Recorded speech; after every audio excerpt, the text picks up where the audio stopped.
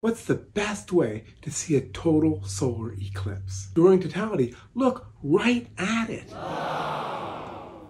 When it's dark all around you, take off your eclipse glasses and see the amazing corona that streams far away from the sun. Pink prominences all around the sun. Experience the amazingly sudden darkness all around you with your own eyes. If you have time and nowhere to look, find Venus, Jupiter, and Comet Pons Brooks. But do this only during totality. Once the sun peeks out from behind the moon again, look away or put your eclipse glasses back on.